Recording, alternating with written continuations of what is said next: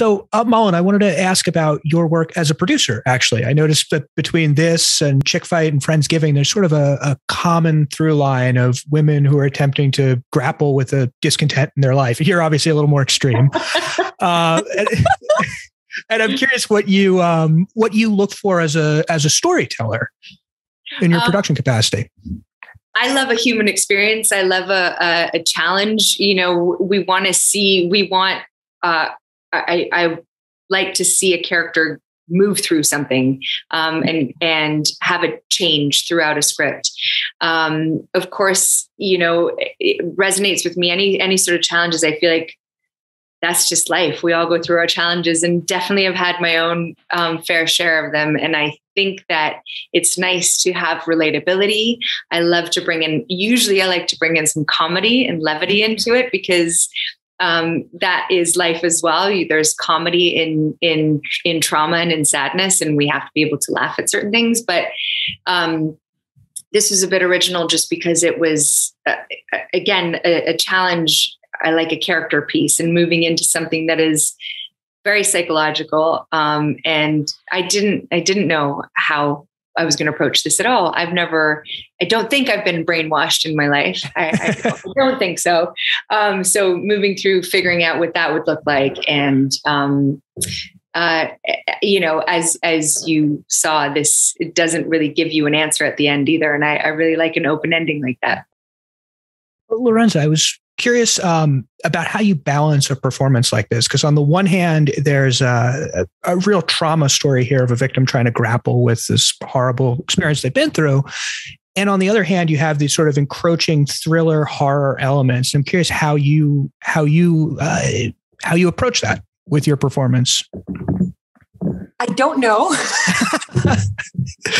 I don't have like a set way of doing things. Like I don't have like a strict method of how I approach certain things. I think when I read a script, I try to figure out the arc and where I'm going to go and how high I want to get. But that also has so much to do with my directors, in this case, Jen and Chris and my acting partner, Malin. Like for this one in particular, it's so much about the elements and these two women. Like there's nothing to fall into. So you're very naked in a way, very vulnerable. And it's all about that trust, because then you can really let go, right? I think for me particularly, I enjoy doing this kind of genre just because there's a real release that happens when you can really let go and explore very scary aspects of yourself or situations where you could be in.